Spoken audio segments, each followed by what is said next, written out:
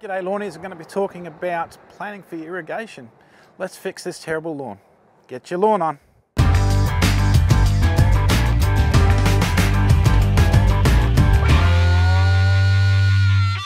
Okay, so you need to measure up your area, and you also need to know where your water source is, and you need to know the flow pressure of your water source.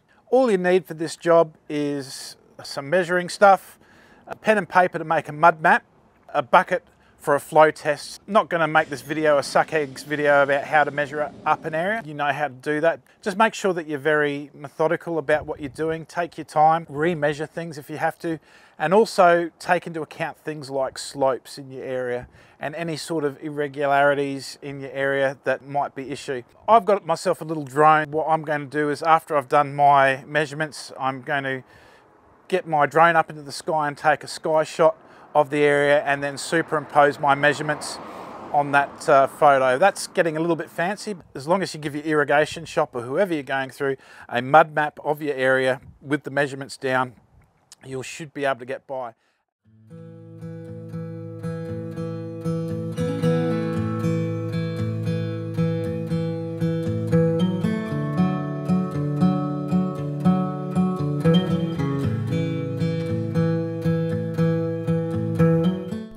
I've thought a lot about this garden bed area, and I've decided not to keep it. It does contain a water source, and it'd be quite easy to hide that water source with some shrubs or some hedges. However, I think the area really crashes into the real estate of the lawn area, and although it's hard to see from these camera angles, when you're walking on the street, all you really see is that garden bed. You really don't see the lawn, and I really just want to make the lawn the focal point of this front yard.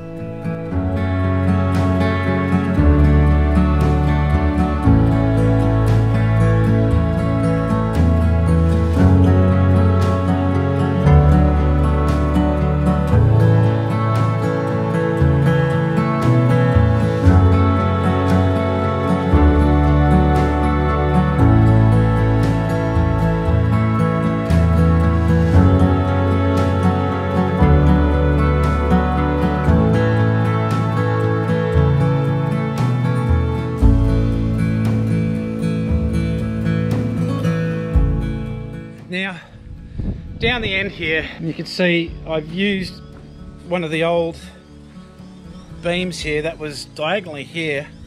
There's a border here that's been totally overgrown over time. It was in before this tree was in, and has moved this out the way over time as well.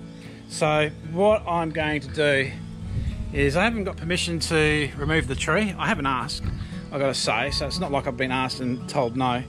But considering this area here is just probably where it's going to get the least sun, and you know, if I do get permission to take that tree down or not, it's still pretty much going to be an area right around here which is not really going to see sun. It's going to be difficult to grow grass there. It's also going to be difficult, especially over winter. There's no sun in this bit.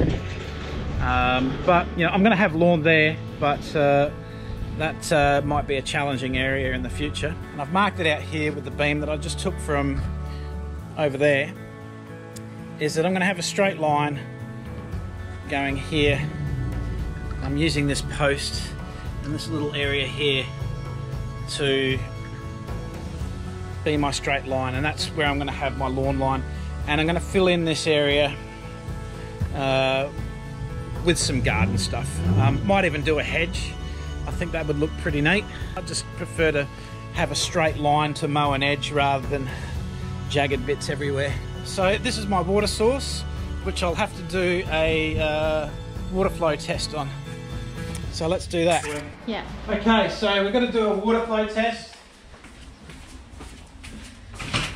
Now, a good way is just to tell an irrigation place how long it takes to fill a 9 or 10 litre bucket. I've got a bucket here which has got some increments, and it's 13, I think it's got 13, up to 13 litres. I'm going to run the water for a minute. Now the water pressure here is incredibly low, it's really terrible. It's not great, so the irrigation designer will tell me if it's enough pressure for what I need, or if I need to get pressure valves or anything like that. But let's go ahead and do the test. You ready, baby? Yep. Get it going.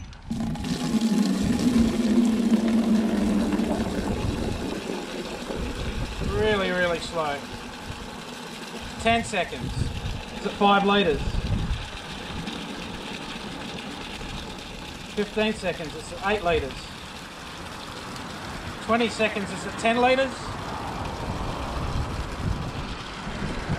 25.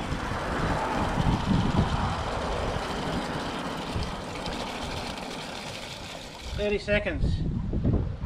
So I think we can safely say 30 seconds is 14 litres. So it's 28 litres a minute. In our measurements and my design, I'm going to have to indicate where the water source point is. And this is the water source point that I'm going to use.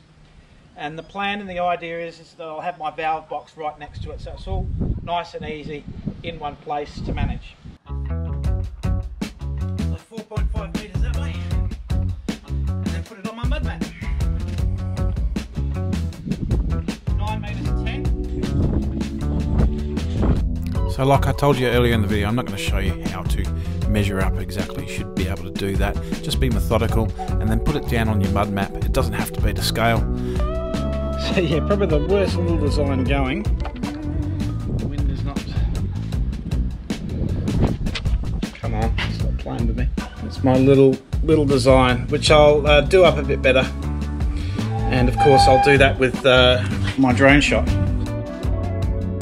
So I took some video shots with my drone and I just stopped it and did a screenshot and then put some measurements over the top of it. So I did a couple of angles so I could just show the other bits, and yeah, basically just drew over the top of it in some white texture, marking my water source of course, and submitted that to Reese Irrigation, who are going to be doing my design. If you can't take some aerial photography, don't panic, just measure it up with some basic tools, get it on a mud map, it doesn't have to be to scale, and do a flow test. And this is all you have to give your irrigation mob that you're going to go with. And they'll probably have some other questions for you, and that's why I recommend you go with an irrigation mob or company or person that you trust, that you can work together with to get the best solution.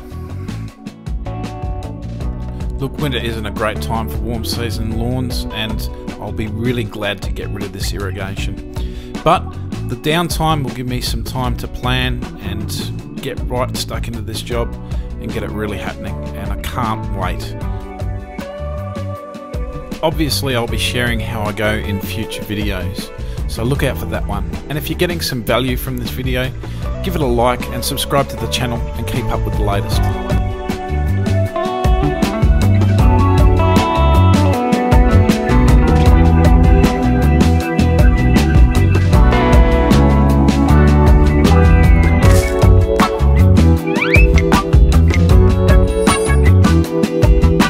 Check out the Fix the Terrible Lawn series by clicking the square. Get your lawn on.